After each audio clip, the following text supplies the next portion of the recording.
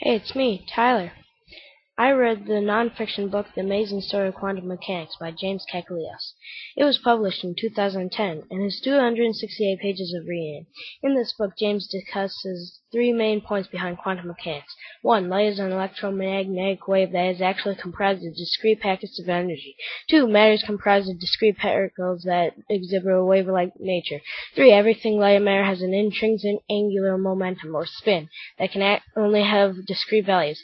He uses comic book superheroes, sci-fi pulp magazines, useful analogies, and real-life scientists to aid in the common person's understanding of quantum mechanics.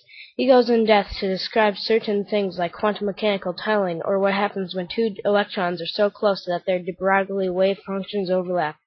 Then once you know this, he explains, using concepts you've just learned, why we have things like DVDs, laptops, cell phones, and MRIs, and why we don't have things like death rays or jetpacks. When you finally finish the book, you feel way smarter than you did before, because now you understand how a lot of stuff works. I even feel smart.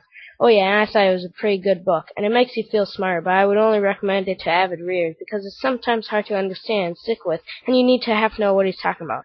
I would give it about a 7 out of 10 because of how interesting it was. And that is all.